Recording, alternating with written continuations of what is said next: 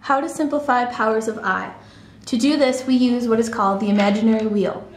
You always start at the top and move clockwise. So we're going to start at I and move this way. For our simple examples, we have I to the 5th. So we start at the top and we move to 5. 1, 2, 3, 4, 5.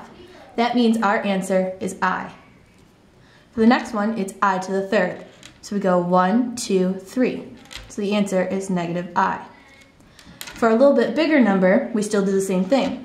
1, 2, 3, 4, 5, 6, 7, 8, 9, 10, 11, 12.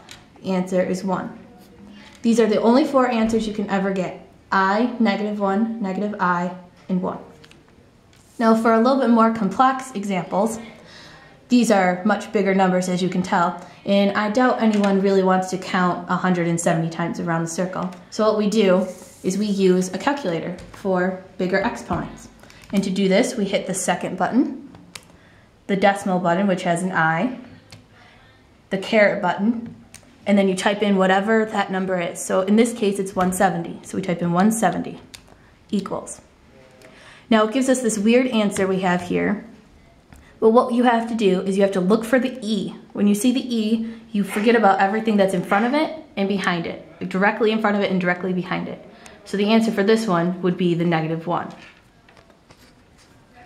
Now for this one, it is 80,001. So we're gonna go second decimal up 80,001 equals. Now this looks weird too. So we find the E, we get whatever is on the directly right and left, and all that's left is I. So the answer to this one is I. I'm just kidding. And that's it.